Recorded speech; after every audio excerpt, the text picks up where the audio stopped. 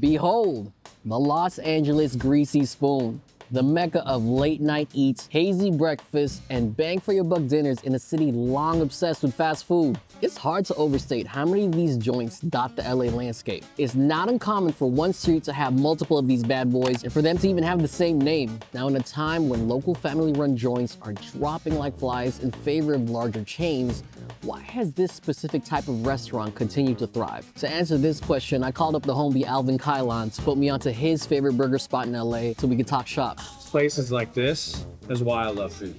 But first, let's set the stage. I linked up with LA in a Minute, aka Evan Lovett, to go over what makes these places tick. The sign, man, the sign. It's like a neighborhood beacon, right? The founder, the owner, putting his name on it like that. George, Tam, Tommy said, anybody else. This is me. My name's on there, right? So I gotta serve good food. And I gotta have bread, and I gotta have yellow paper, and I gotta have the light up sign and the googie architecture. Why do you think that all developed, by the way? How do you think they all kind of have this similar sort of layout, menu, design?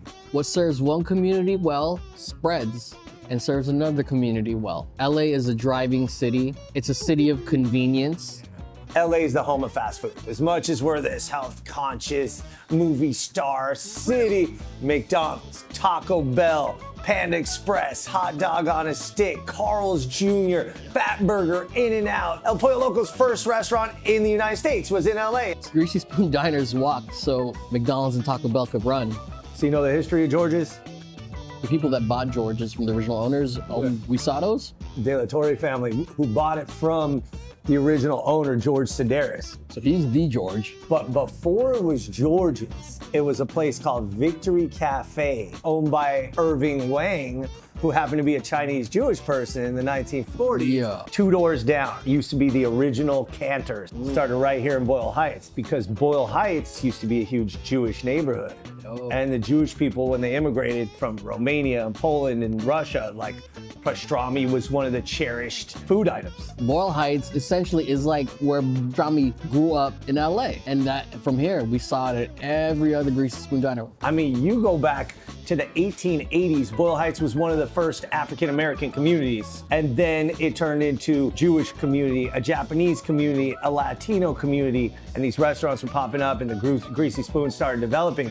You have to cater to the neighborhood taste. This is why we have burritos in front of us. We got the pastrami burger, chili cheese dog, onion rings, breakfast burrito, bean and cheese burrito, all that. But how LA is that, right? That's just representative of LA culture, and that's reflected in the menu, right? Cheers to that. We are missing on one burrito, by the way. We got one more, Mario Special. One bite of this, it encapsulates what a Greasy Spoon Diner is. I mean, cause look, it's a burrito, right? Yeah. But it's got the ground beef like a burger. It's got the salsa up in there. It feels like home Taco Tuesday night in a burrito. This is very indicative of the Greasy Spoon Diner in Los Angeles, and I think this was so dope about it is because the way it represents the diaspora in the history of LA, the way it represents the community of LA, the way it represents, I guess, the ongoing change, the immigrant culture that we're so proud of and stand on here in LA. I think that's why it makes a Greasy Spoon Diner the most important LA restaurant. This is the backbone of each community in LA, because every community has their Greasy Spoon. And man, like you said, this is LA in a bite right here. Now, speaking of neighborhood spots, I felt like the only way to follow up my visit with Evan was to get someone to take me to their favorite local Greasy Spoon burger joint. I knew exactly who to call, my homie and host of The Burger Show, Alvin Kylon, who told me to meet him at a little spot called Arry's. I mean, this is like an unrealistic amount of pastrami. Like, I'm telling you, like, I would get this and we would share it. Me, my mother, and my father. Yeah. We would share this weekly. The portion sizes here, ridiculous, dude. Yeah. Because like literally like every working force that drives LA lives in this area. So they gotta get their money's worth. At my restaurant, I'm giving you a third of this. The people that come to eat at my place, they're not trying to eat and be full and take a nap after.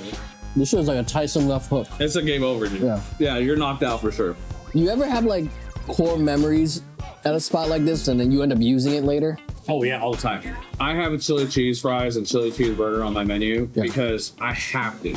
We didn't order regular burgers growing up. It was always chili cheeseburgers, always. So at my restaurant, I gotta get chili. Yeah. Sesame seed bun. Have to do sesame seed bun. Like for me, it's not a burger unless there's sesame seed on top of the bun. You know what? This is crazy. My fat ass instinctively dipped this French toast in ranch. That's a Filipino. You know Filipino because it's like sweet and savory. Yeah, I was like, I just grabbed this, dipped it like it was nothing. I realized there's ranch in here. I don't know if you saw, but I threw a piece of pastrami on there. I feel like Arry's probably has the biggest following. I mean, like it's like 1:30 on a Thursday afternoon. It's popping. It's popping, dude. But on Sunday nights, this street right here is jam-packed full of lowriders. Oh, yeah. Good. So growing up, we would come here, like me and my friends, we'd have like our little Sony handyman camera, and we would literally just record all the lowriders drive by, go back home, recap, and be like, one day we're going to cruise Whittier Boulevard. And you know what? People will be posted up at spots like this, right?